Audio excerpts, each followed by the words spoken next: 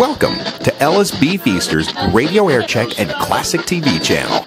John Lennon and Yoko Ono recorded Happy Christmas, War is Over, did that in New York City.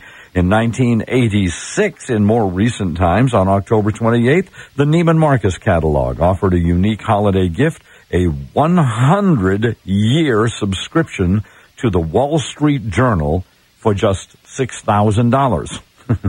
For $6,000, you can get a subscription to the Journal for 100 years. Now, for the professional rate, you can get 100 years of the Journal for $4.95, by the way. The professional rate.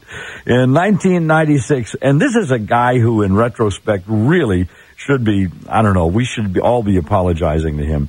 But in 1996, Richard Jewell, cleared of committing the Olympic Park bombing, held a news conference in Atlanta in which he thanked his mother for standing by him and lashed out at reporters and investigators who had depicted him as the bomber. Here's a guy who wasn't the bomber, because we've now got the real one, and I don't know that we've ever apologized to him enough, because we all thought it was him, didn't we? In 1996, after being cleared, he thanked his mom. This is about the only person that did stand by him. The FBI never apologized, as I recall. In 1996, comedian Maury Amsterdam died in Los Angeles at the age of 81. Boy, he had lived. He had done so many different things, had his own shows and so forth. But of course, we remember him on the what was his name on the Dick Van Dyke Show? Maury Amsterdam, Rosemary and Maury Amsterdam. It was Sally and Buddy. Sally and Buddy. Yeah. Buddy on the Dick Van Dyke Show. Died on this date in 1996 at the age of 81. What a career he had. All right, now let's go to 1972. In 1972, Elvis got a gold record on October 28th. What would that have been? 1972, that's relatively recent for Elvis getting a gold record. It must have been...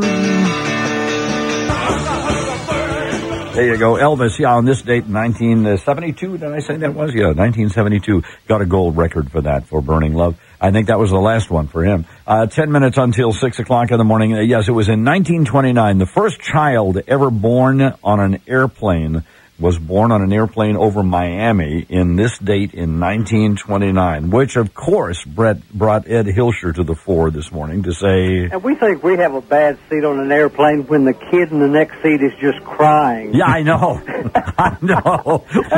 What about the woman giving birth in the center seat? Okay, today I'm outside of Ticketmaster. I apologize for stepping on your tail, Dodge, but you leave me an opening and I'm jumping into it. Okay, the Texas Stampede coming to town week after next. Now, 7 minutes until 6 in the morning, 98.7 KLUV. The other morning I played a song because there was a date that was tied into the song. It was the thing I did with the Southwest Airlines Love Bug. Sounded so good, it's been on my mind ever since. I'm going to play it again because it's my show, by George. What year did this come from? 1978, maybe?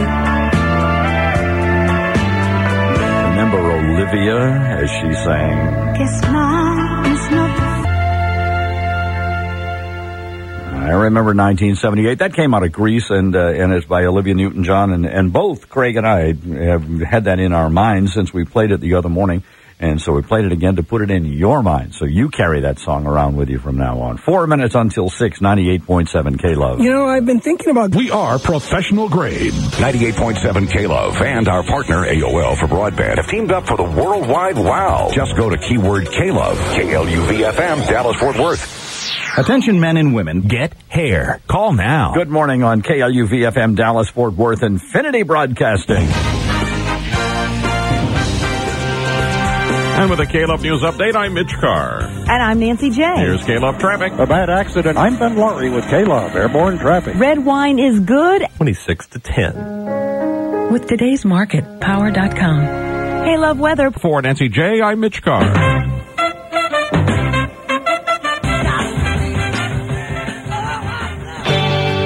Arthur Conley there. The Eagles here. 98.7 KLUV. Good morning. It's 6 minutes after 6 on a good one.